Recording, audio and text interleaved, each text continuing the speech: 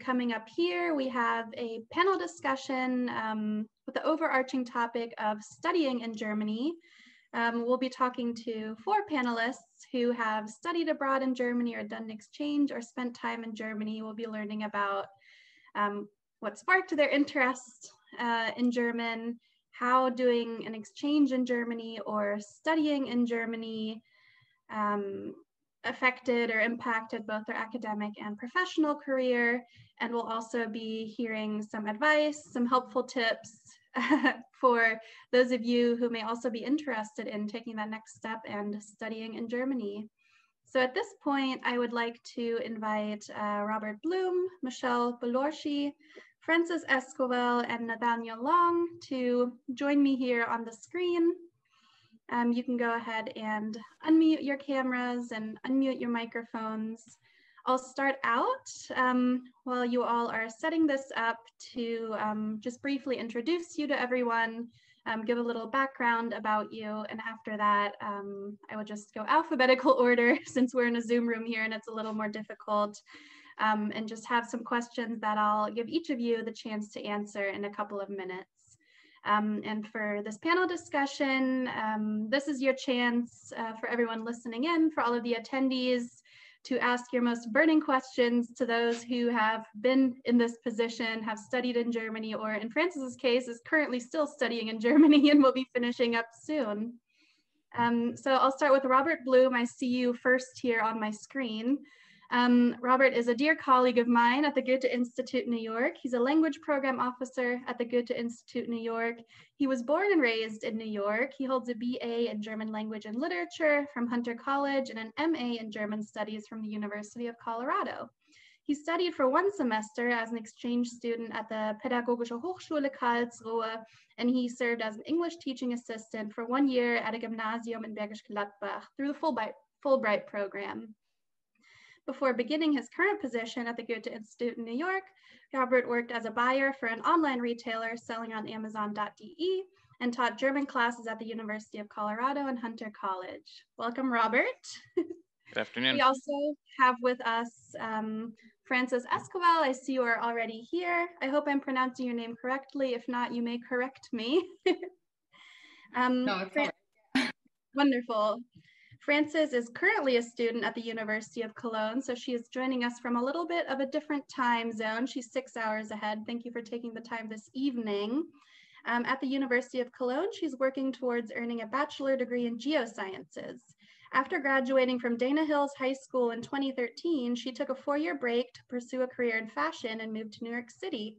During this time, she traveled abroad to different European countries for work-related opportunities.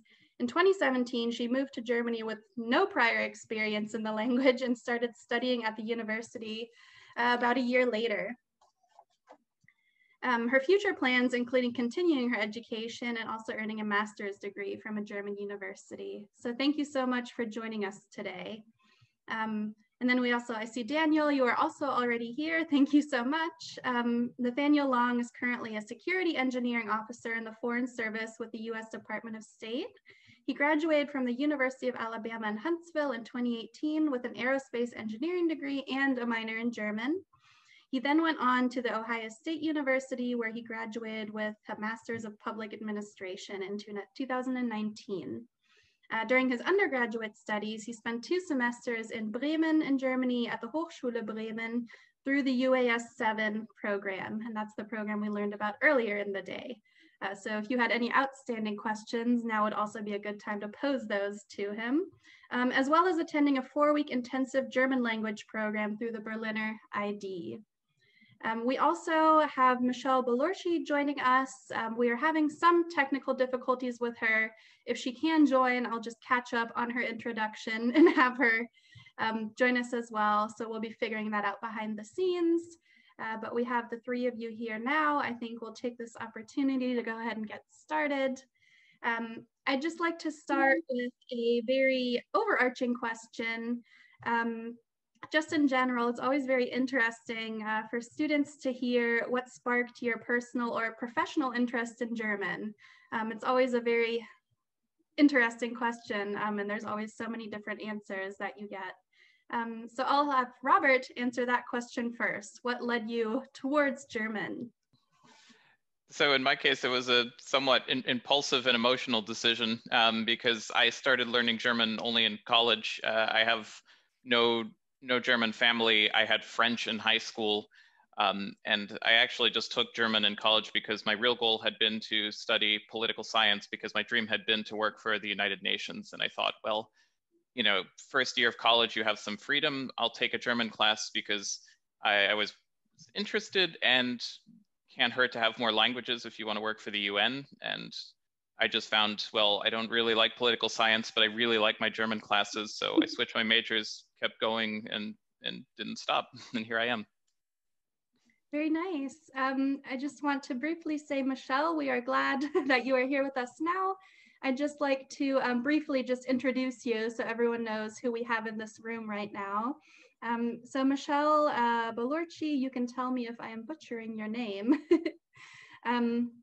currently serves as an Outreach and Recruitment Specialist as IIE, and if I'm not mistaken, that's the International Institute of Education for the Fulbright Scholars Program. Prior to joining Fulbright, she was based at IIE's office in New Delhi, India, where she recruited for NYU's campus in Abu Dhabi. She completed a dual major in international studies and German at California State University, Long Beach, where she had the opportunity to do an exchange in Oldenburg, Germany. After a short stint teaching elementary school, she headed back to Germany to serve as an English teaching assistant through Fulbright. So we have another Fulbright participant in here. She holds an MA in Global Studies from the University of Freiburg in Germany.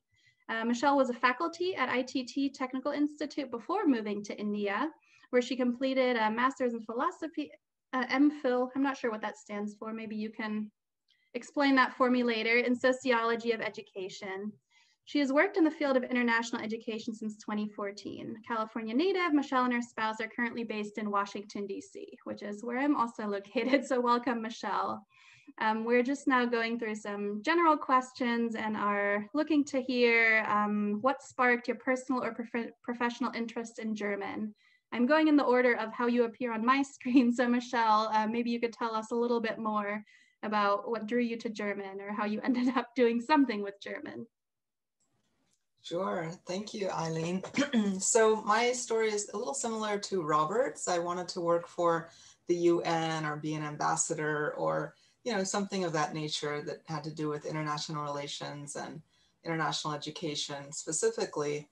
I had already, coming from Southern California, your choices are really Spanish or French in school. So after doing Spanish in school, I started German in college just because it was something different.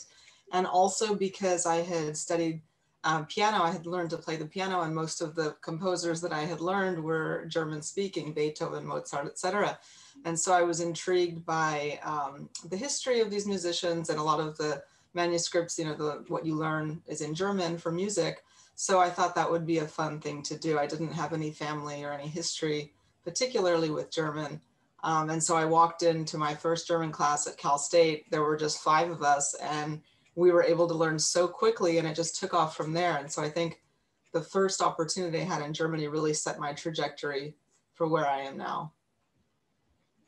Yeah, and seeing a little bit of a, we call it a roter Faden, a red thread here with our first 2 speakers, just completely a little by random, but it kind of stuck. So Francis, your case is a little different here. You're still in the process of obtaining your degree. What sparked your interest in German or even studying in Germany? Well, to start off, I do have family that come from Frankfurt.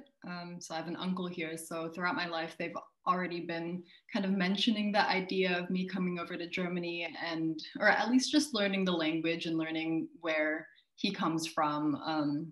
So that kind of boosted my interest a little bit. But all in all, I actually really wanted to study in Germany because it just seemed the most feasible for me in terms of university-wise, because I was looking in terms of where I wanted to study, and I looked in universities in the US and also in England, but it didn't really click with me at the time. And when I visited Germany, I really felt more at home here. So it just kind of stuck. Yeah.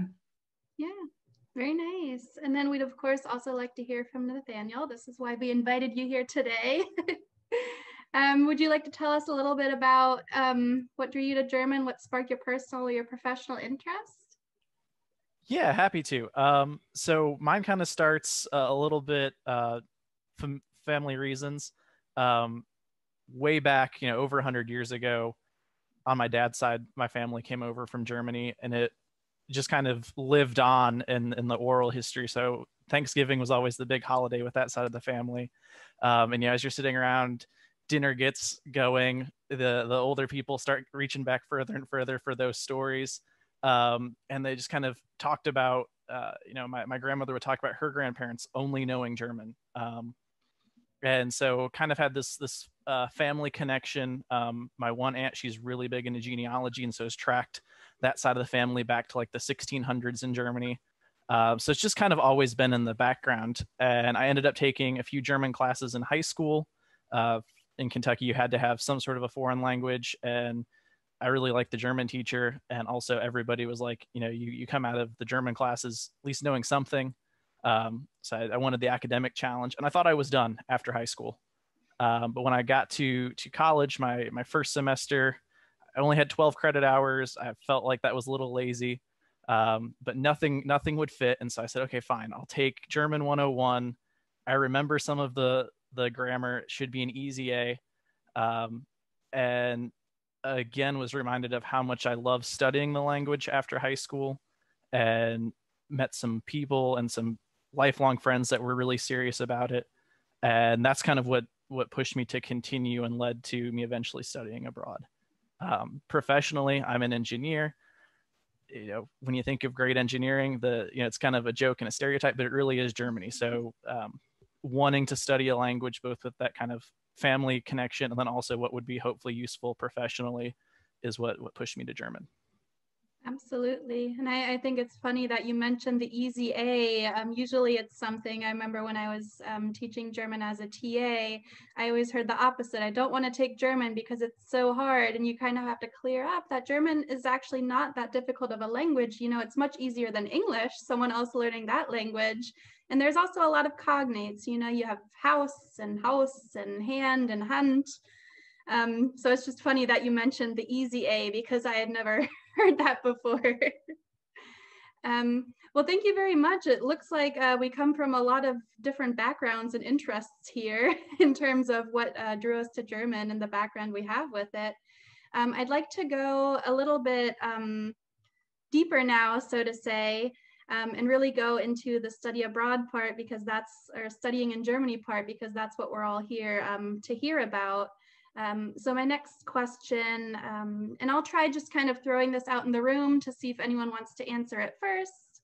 A reminder to everyone here, if you do have questions, you can type them in the Q&A. We're going to make some time at the end. You can let us know if you have questions for individuals, any one of them here, and we'll get to those at the very end. So let's talk about how studying abroad in Germany or doing an exchange, like actually spending that time over there, impacted your academic or your professional career. What was special about it? What did you take from that experience, and how did it, so to say, boost your academic or professional career track? Or, in another case, how do you think it may, if you're still in that process?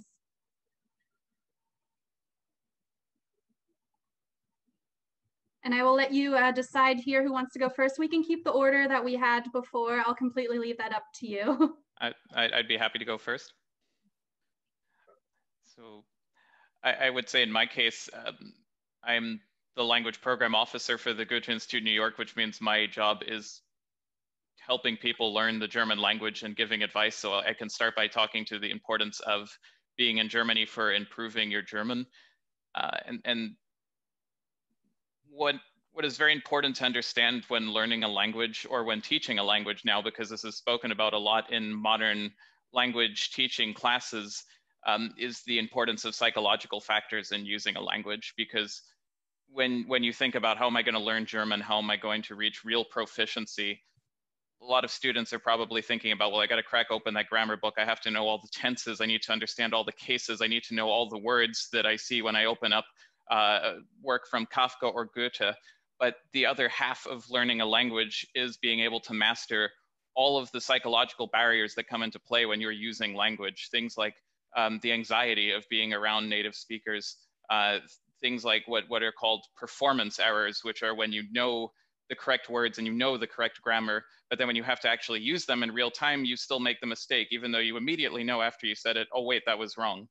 Mm-hmm. And there's no substitute for mastering those psychological barriers to actually being in the country where you're exposed to the language on a day-to-day basis. It's, you know, I thought before I went abroad, I thought, well, okay, I feel pretty good with my knowledge of German. But then I found myself, to give one example of many, in my 6 months, the first time I lived in Germany, I found myself for the very first time where I had been invited to a dinner party, and I was the only person there who was not German. And I suddenly found everything that I felt I had mastered in college up until that point just fell apart. And I think that whole night, in 3 hours, I probably spoke 2 whole sentences, not because I couldn't speak German, but because suddenly being around 3 other native speakers, I had all the anxiety of, oh, I'm going to say something wrong. Oh, I'm going to make a fool of myself. And that night was, and I'm sure everyone here had a similar experience, that was not a pleasant night at the end. I went home feeling, maybe I can't speak German, maybe I don't know what I'm doing, but it was a very important moment for overcoming those anxieties, was to face it and see, oh, okay, there's a lot more to using the language than I realized. And with study abroad, I was able to come out of it feeling a lot more confident when I had to be in those real world situations. Thank you very much. Francis, I have you next on my screen, so we'll just go in the order as I'm seeing you here. If you want to speak a little bit to how your time that you're spending in Germany right now is impacting or could impact your academic or professional career. You already talked a little bit about the reasons why. If you'd like to fill us in a little more.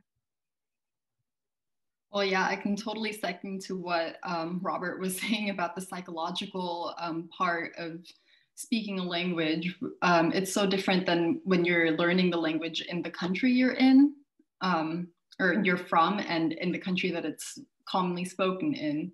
So, for example, you're always having input from this language on a daily basis, whether you're not, or whether you're just going out shopping or just living life, you know, you're always being in it. And so with that, you also have the chance to practice more, because when you need help from somebody, you have to speak to them in German. I mean, of course, everyone here in Cologne speaks English.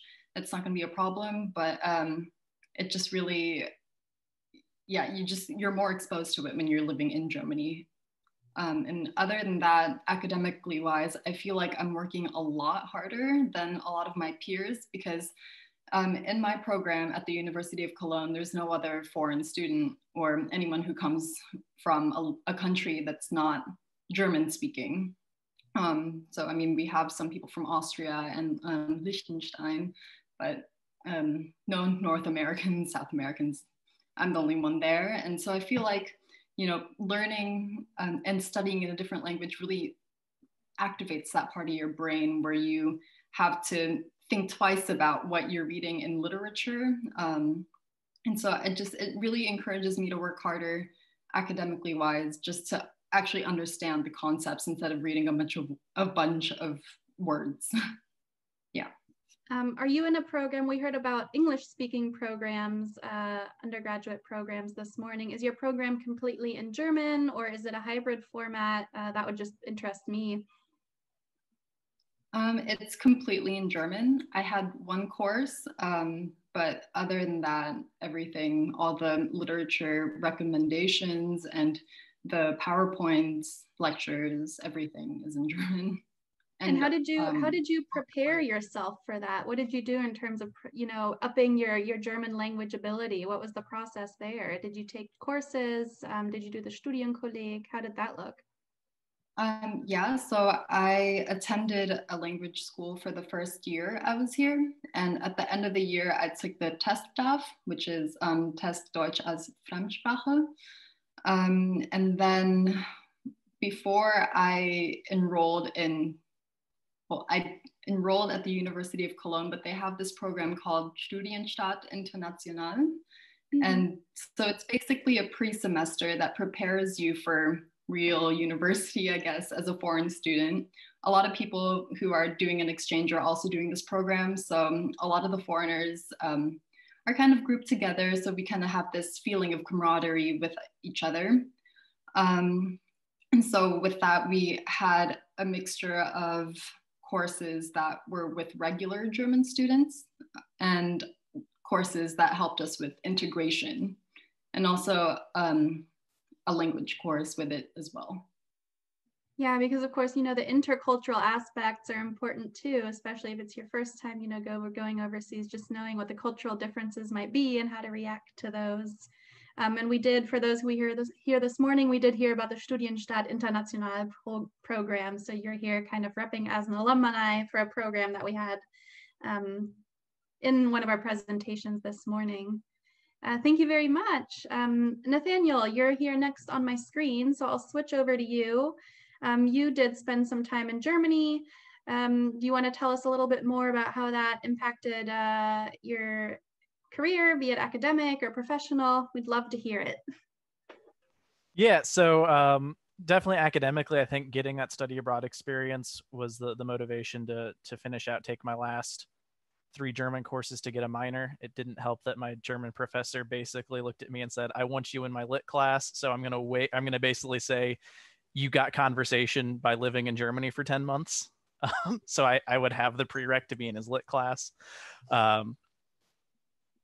So academically, that's kind of the big thing there. But professionally, so my study abroad experience, I was in an entirely English program. So I like to think it was the best of both worlds. I got to learn German and live there, but also, do all the engineering work in English. But Bremen as a university is very, very, very big into study abroad. I'm going to probably butcher these numbers, but I think 3/4 of their students do some sort of study abroad experience, and they have tons of international students from all over the world.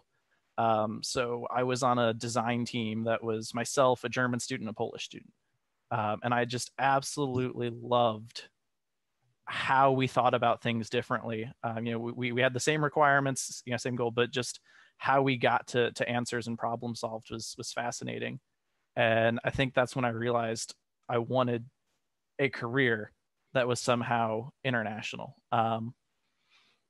And didn't even realize the foreign service was an option at that point. Where I'm at now is an accidental conversation that I had with a former security engineer at an event. But because I said I want to do engineering abroad because I'd had this study abroad experience, he was like, hey, this is something that I think would really interest you. So studying abroad is great because you can really learn what you like and what you don't like, and you haven't committed to a career or a family to a move. It's mine was 10 months. I'm a firm believer in you can survive anything for 10 months, 2 years. So for me, I got that taste of living abroad. And then I was also in the study internship program. So I spent the last semester actually working. And I was doing a lot of business development for a company back in the States. So it wasn't just the study aspect. It was like, I did really learn to appreciate how Germans do business, how Europe does business. And so, like I said, I got that taste, and I could then make a decision. Yeah, this is something I want to keep pursuing in my career, or something that maybe isn't for everybody. And because I knew that, and I could say I wanted that, people pointed me in directions and career opportunities where I could continue to develop that. Thank you. I mean, they say you don't regret the opportunities you didn't take or you can't. I thought it was really interesting that you said it was such, an international group. You had someone from Poland there. I would be interested in hearing what kind of your common language there was. Was it German? Was it English? Was it something else entirely? Body language? It did end up being English because, like I said, the classes that we were taking were all done in English. So all of our reports had to be in English, which ended up being, I did a lot of technical editing because come to find out, Polish doesn't have articles. So every single sentence my Polish colleague wrote didn't have any thes or a's in English. So I still give him a hard time about that. Yeah, big difference to German, where we have many articles. Der, die, das, and you know, pick your choice. You have a 1 in 3 chance of getting that one correct. Well, thank you very much. I'd also like to move on to Michelle and hear about how your time abroad. I mean, you weren't, you know, just in Germany, you were all over. And just hear how your time abroad and the experiences and, you know, you gathered, how that affected or impacted what you're doing now or where you are now. Sure. So I think everything can be traced back to that first German class I went to at Cal State, which then got me interested in studying abroad in Germany, because my initial plan was to study abroad in London. And when I think everyone goes there, actually. So I thought, well, Germany would be good because I can also learn a language. And so this is actually Oldenburg that I have right behind me. It's the Rathausplatz, where we used to spend some time. So, and a lot of the information I might share with you, things might have changed, but because I studied abroad in 2002, and then I completed my master's in 2009.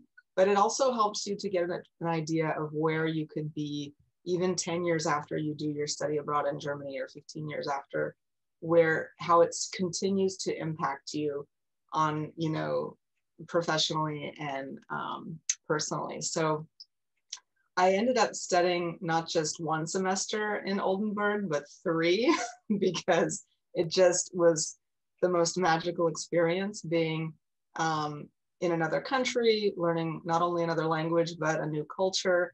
And as the other panelists have pointed out, you also meet so many other international exchange students or international students pursuing their degrees in Germany. So it was this whole opening to the world, you know, and coming from Southern California, which can be its own little bubble, this was really an amazing experience. And so I kept on extending. And so I stayed 3 semesters.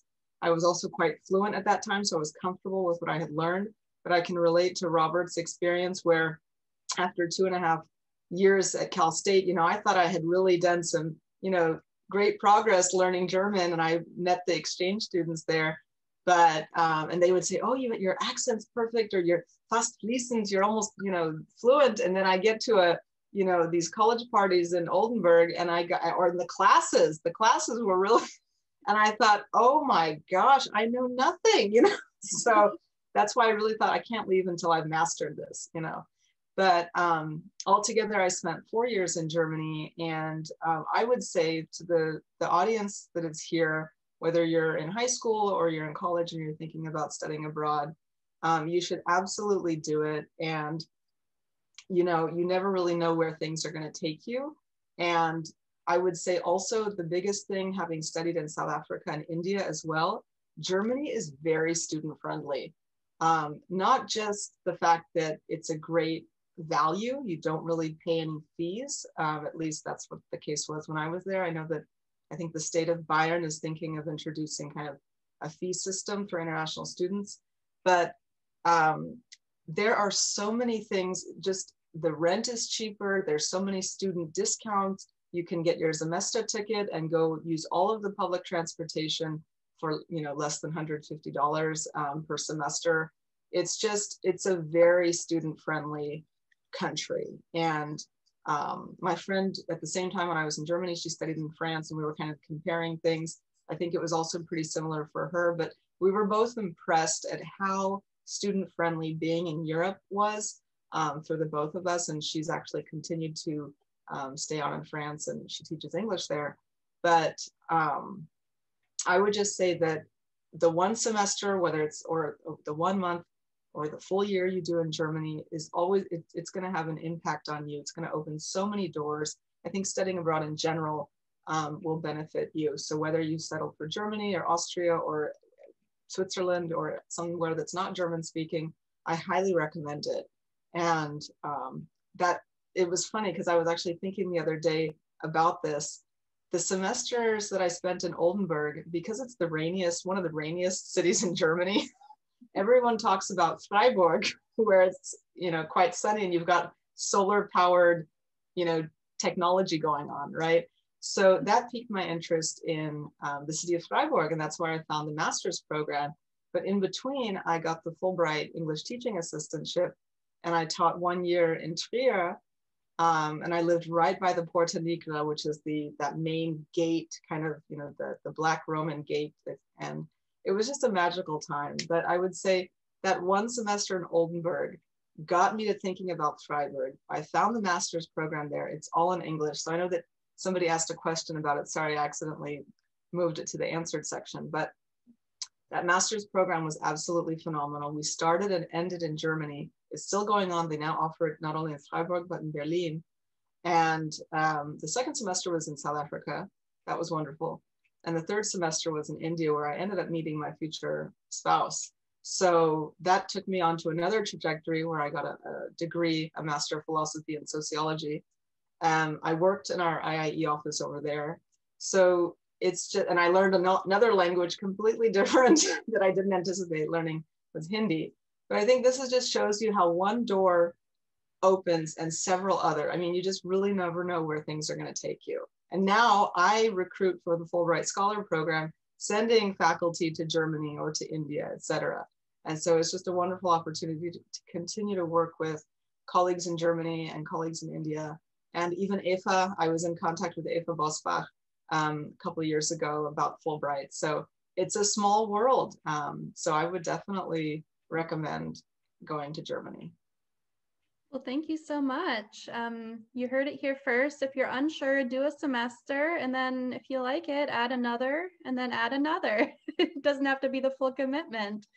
I do want to save, because we have quite a few questions coming in for the Q&A when we have 15 minutes, and this might kind of overlap a little bit. What I'd like to hear from each of you is what advice you would give to those who are listening here, who are learning German. We already heard, you know, don't be afraid to make mistakes. Or also for those who are, you know, they decide, I want to go study abroad, I want to go study in Germany. Where do you start? Any tips that you might have or advice for those listening?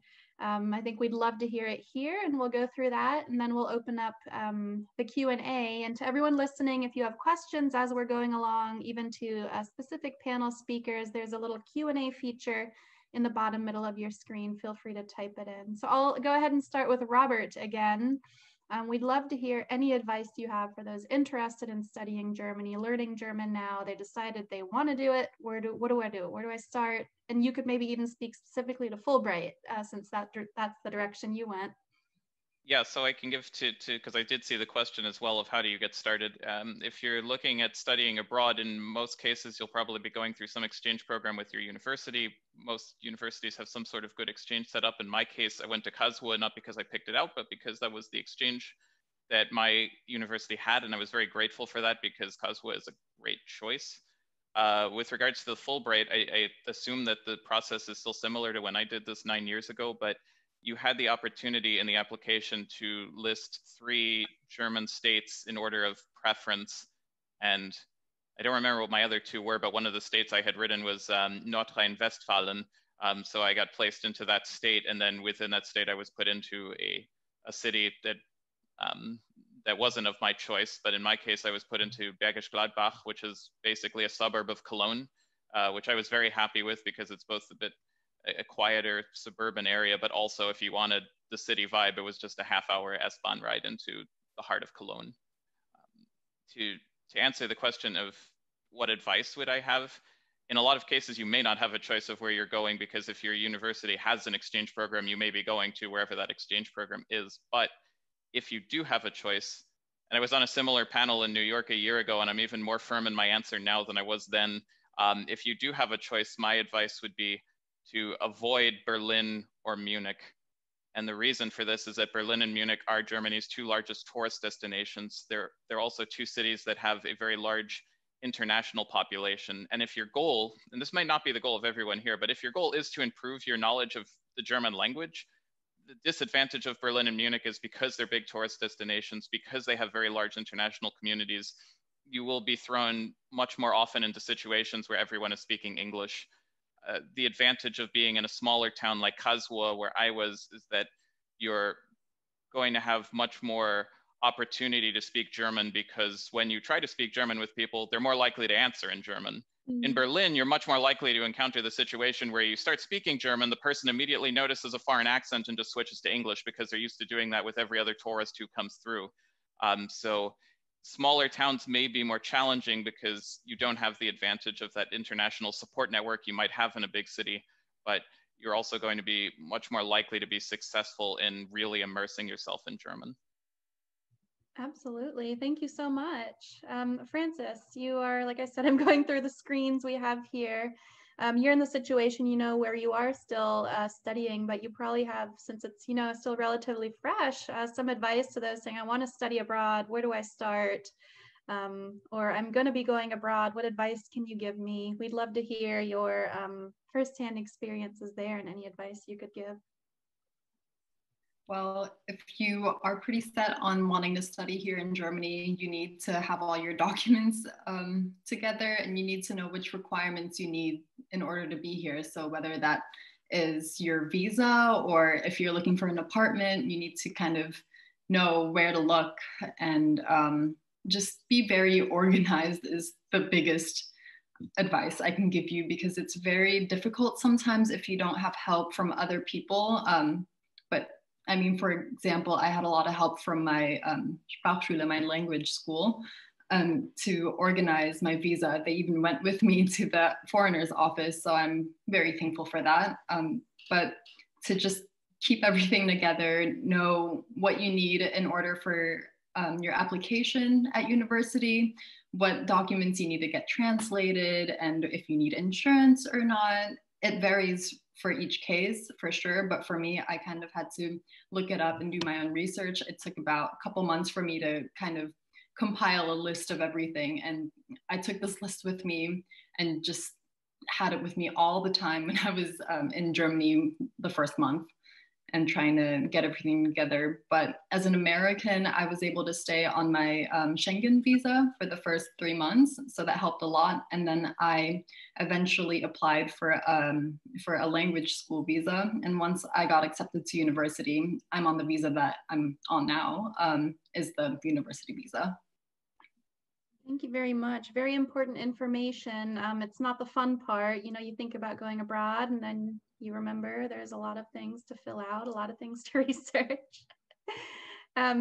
Nathaniel, you're laughing. Maybe you can speak to that as well, but we'd love to hear if you have any advice or any tips, anything along those lines to those interested in studying Germany.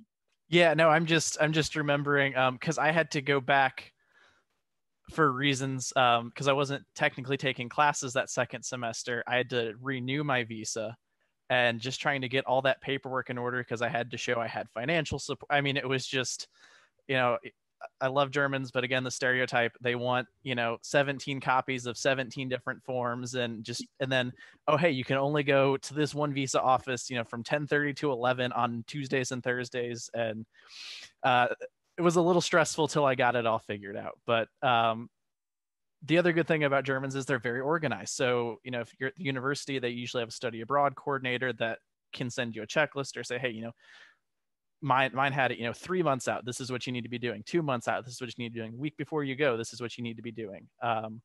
So take advantage of those. I also advocate the semester ticket and just make sure that when you're coming back from Hamburg at 7 o'clock in the morning after having been out in Hamburg all night, you don't get on an ICE train that your semester ticket doesn't work for. But in other words, my tips, coming from a little bit different background as an engineer, don't feel like you have to be a language major or an international studies major to study abroad. It's harder as an engineer because your classes are more specific. You don't have as much wiggle room with electives, but it can happen. And you're also your own best advocate. So my story was the study abroad, you know, coordinator at my American university.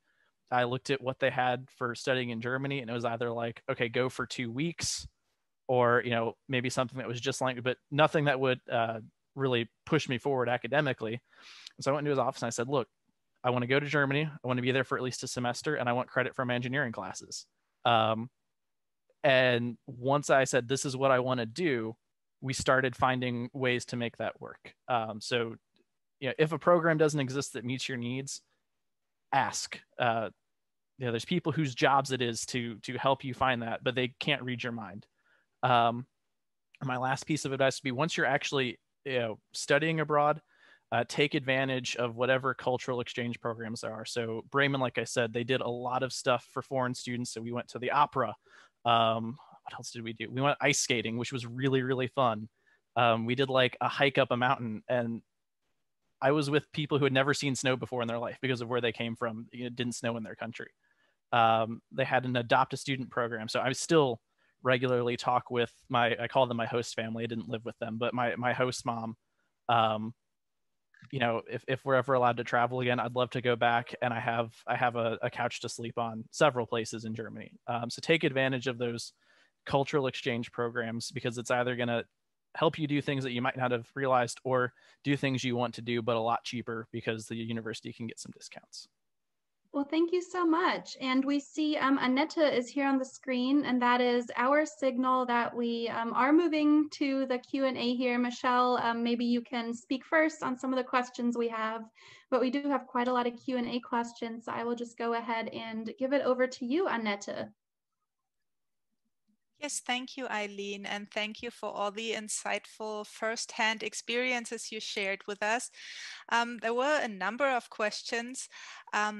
I would like to, I bundled them a little bit into topics. So I would like to stay with the cultural aspect of staying in Germany. So one question was, do you primarily interacted with international students, or did you also have German students in your classrooms where you studied? So I can start out with that. So it really depends. For the German language class that I was taking, it was foreigners, but that was just the one class. The rest of it, I was again in Oldenburg, which is a small town, and I second Robert's suggestion of living in a smaller town, because people there, it's not a tourist attraction. You're not just another American visiting Heidelberg or Munich or whatever. So it was my intention to really focus on just speaking with Germans, answering everything in German, studying in German. But of course, I did have a good set of international friends because I lived in the Studentenwohnheim in the dorm, and it was a good mix of Germans and international students. And we each had our own room, so you didn't have to worry about roommates, but you were always sitting together at dinner or at breakfast, etc. So I would say it's a mix. There's a very strong study abroad. They have a lot of programs in Germany that attract students from all over Europe and Central Asia. I had met, for the first time I met somebody from the Republic of Georgia. I didn't even know about that country until I went to study abroad. So you really do get to meet the whole world when you study in Germany. Mm-hmm. So you get the best of the two worlds, so to speak. Yeah. But it's important for you to steer to direct your interest in really learning the language. Does anybody else would like to share their experiences as far as classroom experiences, how diverse that was? Yep. I will add that most of my classes in Kaswa were with other international students, which can be dangerous as you are inclined to speak English rather than German. It also has other advantages. Like I learned a little bit of basic Polish because quite a few of the other students were from Poland, but I did have a couple classes with Germans, and some of that also came down to our own choices. You had the option to choose more courses with, which would have been with the general German student body. Mm-hmm. So it can have some unexpected benefits too, like learning Polish in Germany. Okay, another culture-related question was, what was the biggest culture shock for you during your first weeks in Germany? Does anybody want to share an anecdote about that? Jaywalking. Okay, so after living in New York City for, I lived there for 3 years, and nobody cares whether the hand on the little signal there is red or if you're allowed to walk or not. And I didn't know about this huge taboo here in Germany that you're not allowed to cross on red. And I remember the stares that people were giving me, and I just felt the biggest shame in my life. So that was a very big culture shock for me. Another one would be the windows in Germany. There's 3 settings on the windows, and it's not like in the US where you can just, you know, open and close it. But in Germany, if you lift the handle up, the window will fall to you, basically. And I thought I broke the window in my apartment. I thought, oh my goodness, now I have to pay for it. But no, it's just little things like that that really shocked me in my first week living here. Yeah, it's the so-called Stoßlüften, which is very typical for Germans. They always have to air out the rooms. Anybody else want to share a little story of their first weeks? I remember, so Oldenburg is a huge bicycle town because it's very flat. It's in northern Germany, next to Bremen, actually. We used to go there quite a bit. But I had a bicycle because that was the first thing you needed to get as a student. And I remember bicycling. And what's great in Germany is they have the sidewalks that are marked for pedestrians, cyclists, etc. And I was apparently on the wrong side of the sidewalk. So I was shouted at by somebody saying, get on the other side. And I thought, oh goodness, I didn't realize that we're kind of treated like cars in that sense. So, you know, the flow of traffic needs to be on the right-hand side. So I think that points to that alles in Ordnung. I mean, it really, what struck me was when it came down to the trash or the, you know, trash sorting, you have 5 different buckets for trash, or the bicycling, or just having your paperwork in order. I mean, it's a huge bureaucracy, but it works. So I think that's the biggest takeaway, is that, you know, be prepared for it. Everything might look kind of familiar. And I mean, it's Europe, so buildings have, you know, really nice architecture and are very old, but there are a lot of cultural differences between the US and Germany that'll come through week by week, month by month. And so I think that's the most exciting part of not only learning a language, but being in that country and learning the culture as well. So. Mm-hmm. Yeah, I can totally relate to that. I mean, Germans will let you know if you have to tie your shoes or how to park. Yeah, they play by the rules. But don't take it personally. No, exactly. Okay. What else did I want to ask you? Oh, yeah, one question. I just wanted to chime in because it is 2:47, so we're going to go into the next presentation. I want to thank you all so much for joining our panel. My suggestion would be, if any of our panel speakers would like to stick around a little longer, they could maybe answer some of the many questions we didn't get to in the Q&A, in the actual Q&A box here. So if you have time, I know you have busy schedules, maybe stick around and answer some of the questions directly in the Q&A, type them in there, because we have a very tight schedule here and are going to be moving on. But thank you very much to each and every one of you for joining us today for the panel discussion. We really, really appreciate it.